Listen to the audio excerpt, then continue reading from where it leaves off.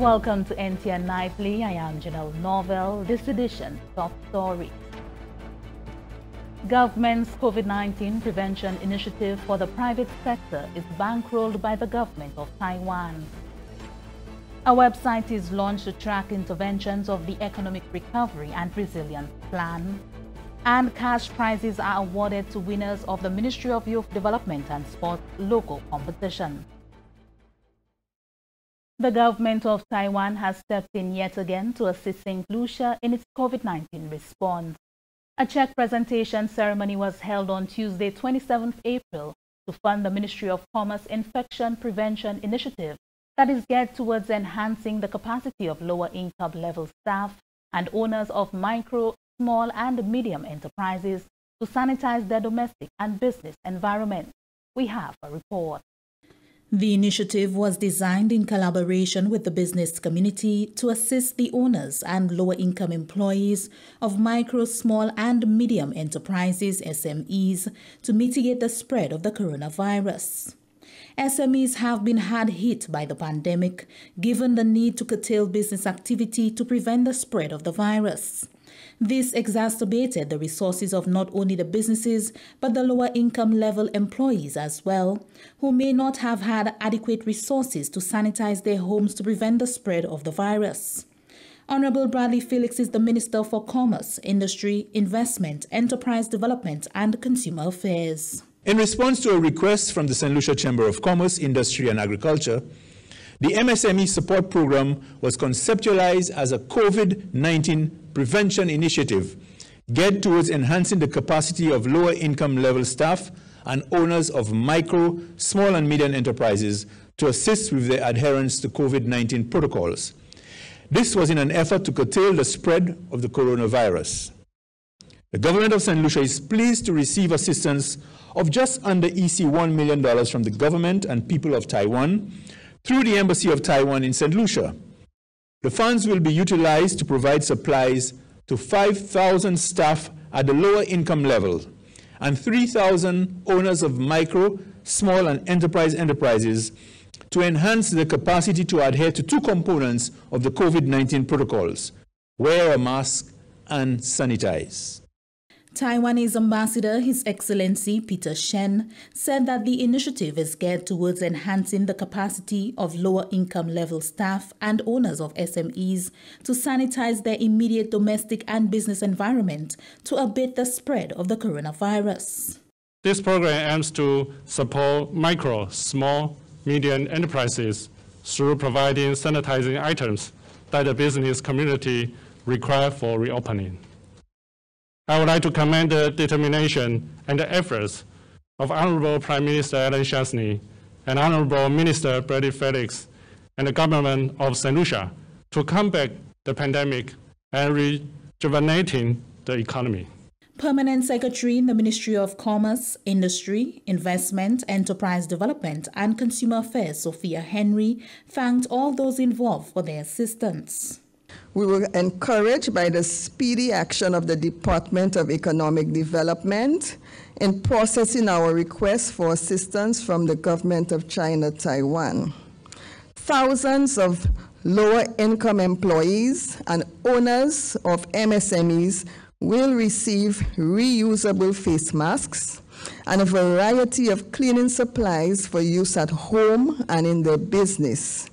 The initiative was very well received by the government of China, Taiwan, and the processing of the request was expedited by the local embassy.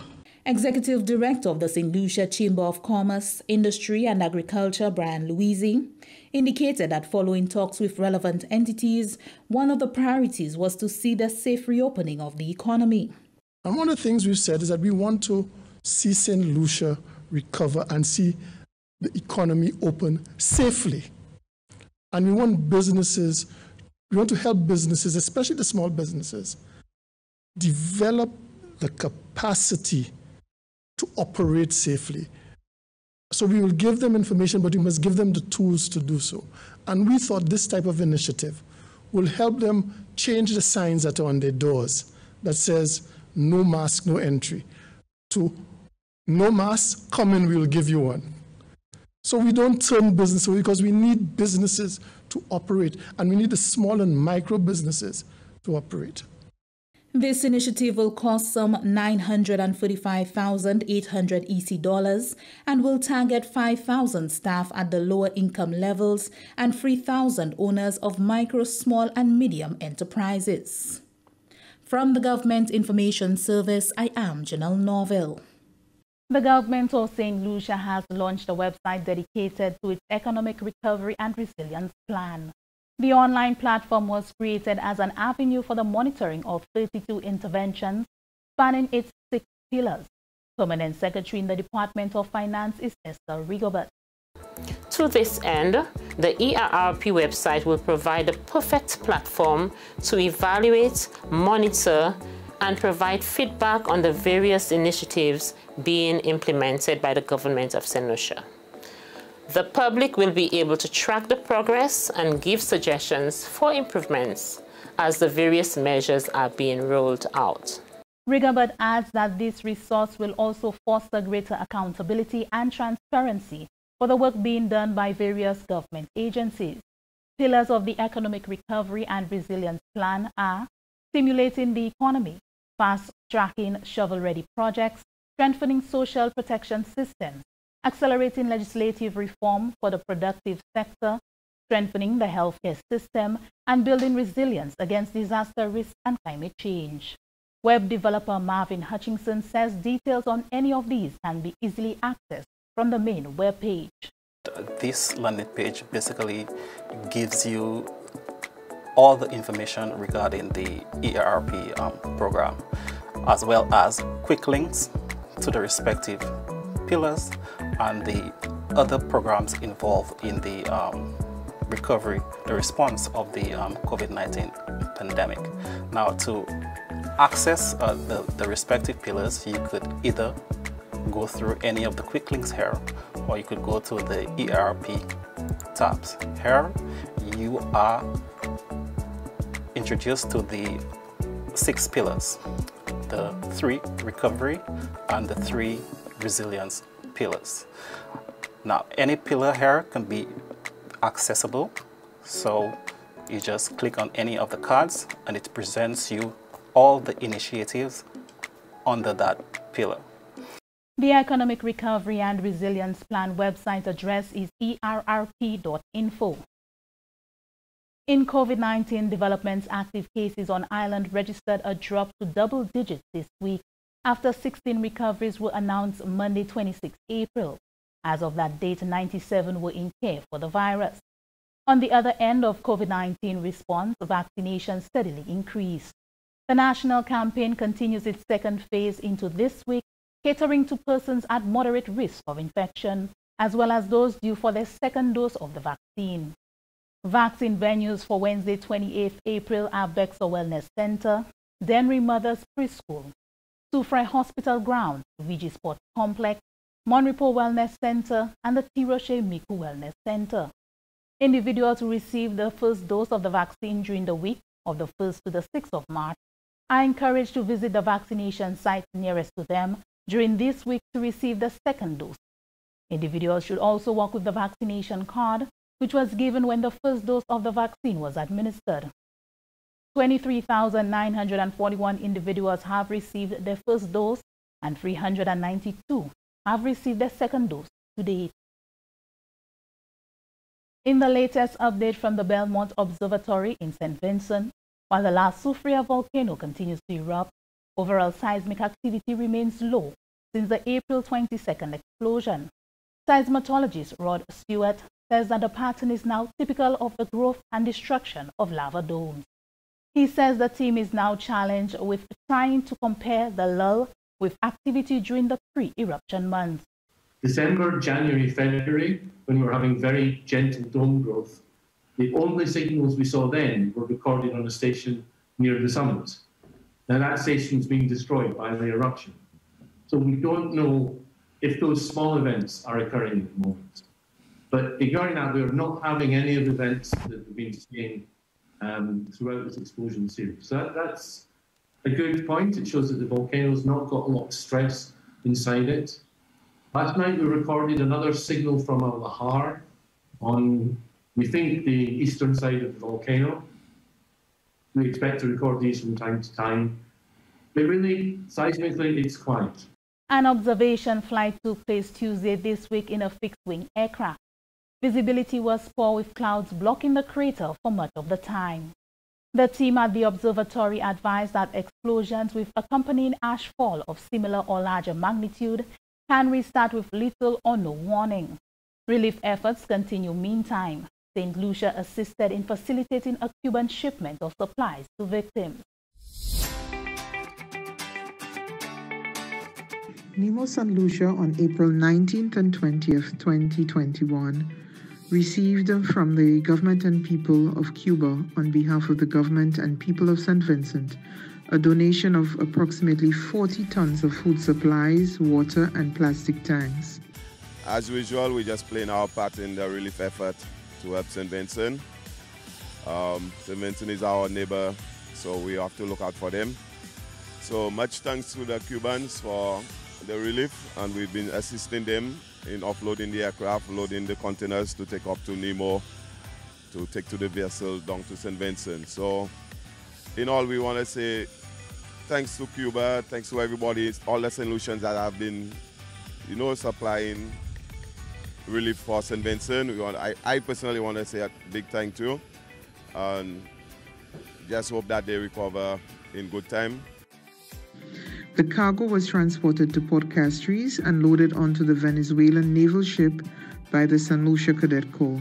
On behalf of St. Vincent and the Grenadines, we are extending gratitude to the Cubans for their generous donations.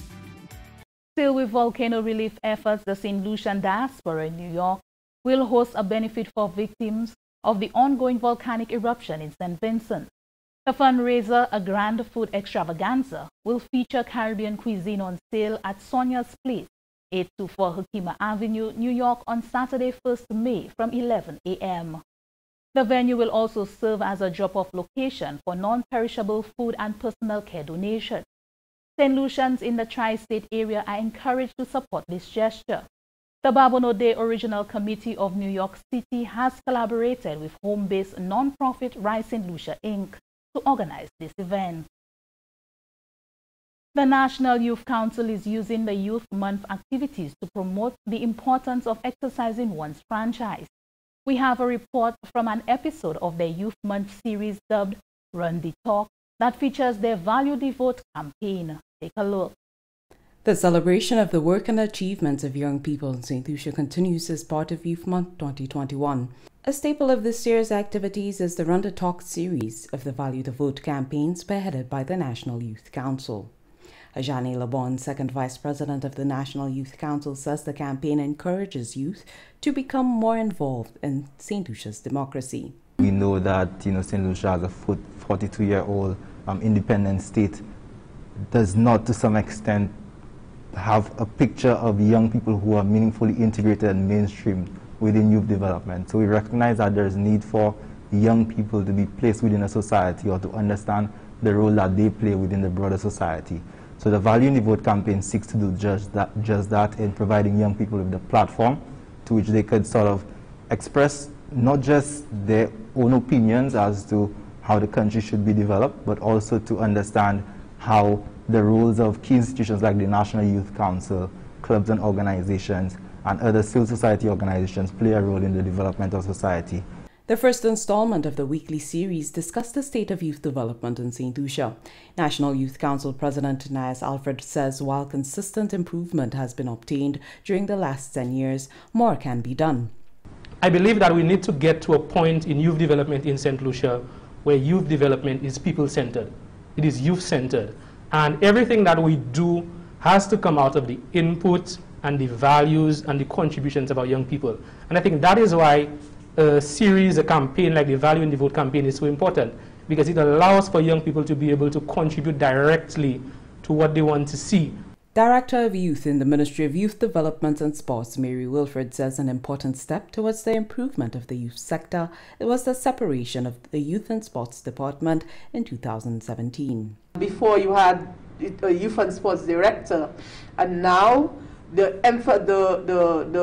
goal was to have youth have their separate budget so they can know, measure the outcomes of what they're doing, and sports having a separate budget. And that gave us the liberty to now look at youth work through different lenses, that if we now have a youth section of the ministry, how do we engage young people to become problem solvers in the community? And here came the youth workers.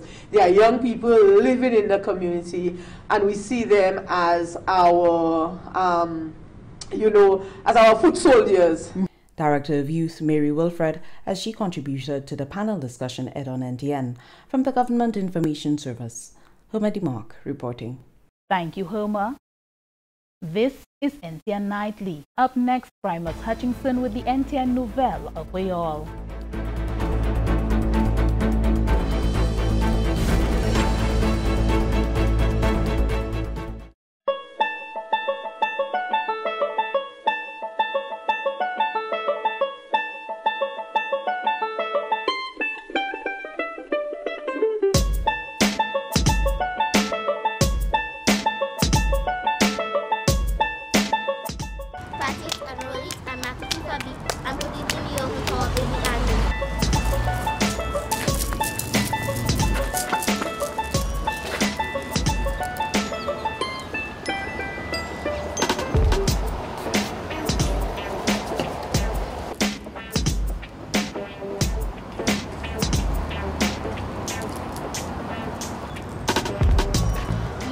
My mommy took me to the dentist. Really? How was that? It wasn't bad. The dentist was really nice, and she told me that mouth rinsing is very important for healthy teeth. How so? Rinsing with water gets rid of food in between your teeth, which can protect you from getting cavities. No, wait. So after I eat or drink anything, it's a good idea to rinse out my mouth with water. Yes! Make sure to spit out the water after rinsing, because swallowing will only bring the germs into your body. Remember, water is an easy and cost-effective way to instantly boost your health and a healthy body to fight many diseases, including COVID-19.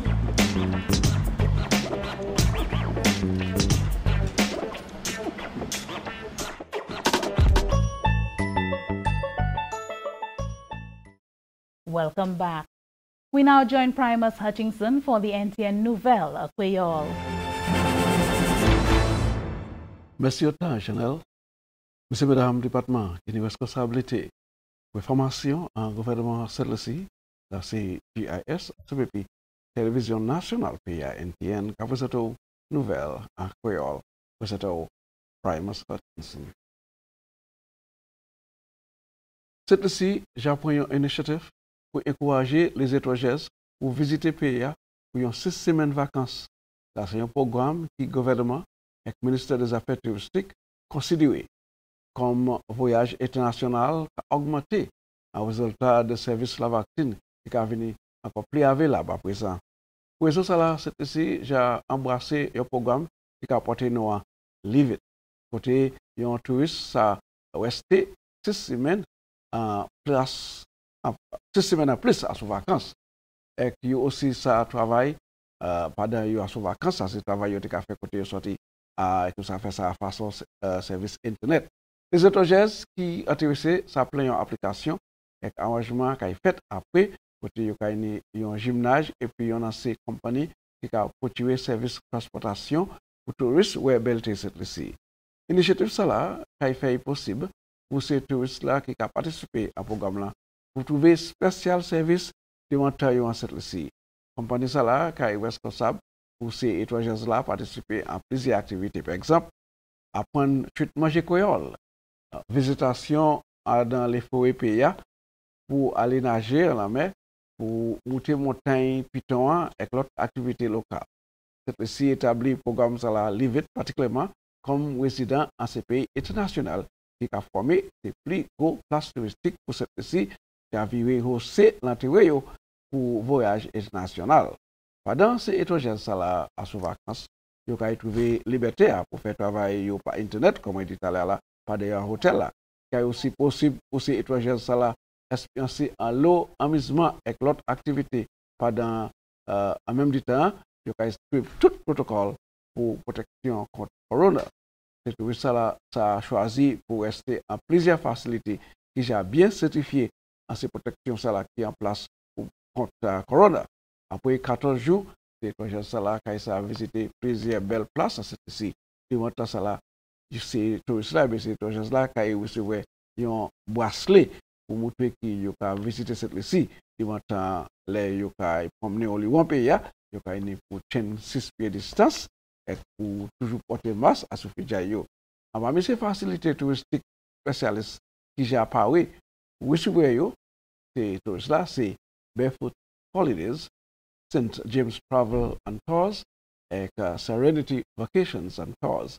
Ça c'est étoile ça là, ça c'est d'accord pour rester plus que 6 semaines, que ça fait arrangement avec les spécialistes là pour organiser ça ba yo. Organisation Sport et faciliter une délégation hot bureau Premier ministre pour visiter le projet de développement aéroport Hiwanora en effort ça a fait le 21 mois d'avril 2021. Parmi ces Grecs qui étaient en délégation, c'était le Premier ministre honorable Alan Chasney, grand chef pour conseil sport exécutif permanent au ministère des Affaires Finances, Mme Esther Rigobert, géré pour sport M. Darren Snack, assemblé puis l'autre go grec aménagement affaires sport. Parmi ces projets que vous visitez, c'était manière de travail qu'a fait à ce projet neuf là et à quelle manière pour porter service et changement qui est nécessaire pour projet neuf ça là. Parmi ces transferts, c'est facilité qui est nécessaire, chemin, facilité quarantine à parmi l'autre. J'ai pour cela sport parler de manière de grosses activités économiques qui ont eu pour international qui apporté aussi l'autre nécessité qui critique et pour qui tout ça fait de façon qui suivre tout le protocole. Et dit que c'est préparation ça là qui fait possible pour nous faciliter qui peut avancer en service avion en cette si. Premier ministre Lucia honorable Alan Chasney renforcer confiance en capacité SLASPA et déclarer que projet de développement aéroport Hiwanora qui a un bénéfice pays cette ici et tellement et qui fait possible pour cette ici venir plus capable en bas compétition de destination internationale. Il aussi complémenter SLASPA pour qu'à bâtir projet neuf ça sans été nécessaire pour croiser via aéroport Hiwanora. Chef officier des affaires éducation, c'est ici le département d'éducation, ça c'est Dr. Fiona Philip Meyer, qui a appuyé à sur les parents et les citoyens cette ici pour prendre responsabilité au plus sérieux pour les étudiants servis comme exemple. Dr. Meyer qui a adressé pays comme l'école vivée en opération semaine passée, fait appel là pour les parents pour suivre tout protocole contre maladie corona. Excellent chef officier d'éducation cette ici, nous tous savons que c'est nécessaire pour ça fait et nous toutes nos capacités et aussi responsabilité pour ça fait pour assurer que nous établissons une condition qui est continuellement protéger les étudiants, particulièrement les en école. Pour laver les mains nous, pour pas engager dans situation nous savons qui difficile, qui a porté plus de problèmes dans nous. So c'est responsabilité grand monde pour protéger ces plus petits. So nous demandons tout le monde pour travailler avec nous. Nous savons situation pas aisée by pièce monde, c'est difficulté pour plusieurs monde, mais si nous travaillons ensemble, nous ça aider ce moment là, nous ça aider corps nous ça aider société nous. So nous demandons tout le monde pour travailler avec nous pour garder manière yo même kay ça aider ce moment là qui plus petit pour nous ça ni l'école avec nous ka prédier l'école qui est restée ouverte juste nous fini pour faire de temps mais nous ka juste prédier là nous tout travailler ensemble est possible pour nous tous. Avant de fermer programme là fini nouvelle nous anti annoncement pour côté ces divers côtés yo ka offert la vaccine eh ben demain mercredi la vaccine qui est faite ça c'est demain mercredi le 28 avril service la vaccine qui est en wellness center en Bexon Denry Mothers Preschool et l'hôpital Soufouye et aussi qui est un Vigie Sports Complex ça c'est la Vigie côté Grand Bowl Sport avec Savant Sport avec Wellness Center Moipo. Jeudi, le 29 avril, service la vaccine kay la Powers à Deriso et aussi Darren Summit Cricket Grounds. C'est un beau séjour.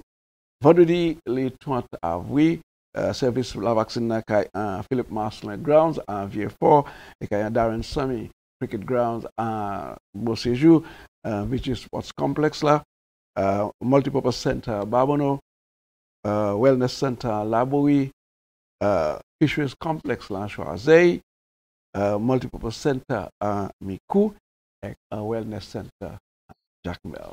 C'est comme ça, nous avons une nouvelle là, monsieur autant regarder, on a une invitation pour je n'ai plus encore, si Dieu conserve la ville, on a présenté l'autre nouvelle à Koyo. La présent, ça vient présenter au Janel, et témoin de Janel, bienvenue après une bonne vague. Merci Appeal Primus. And that brings us to the end of NTN Nightly. Join us next time at 7 p.m. with a repeat at 7 p.m. You can also catch up with us anytime on the St. Lucia Government Facebook page or YouTube channel. I am Janelle Norville.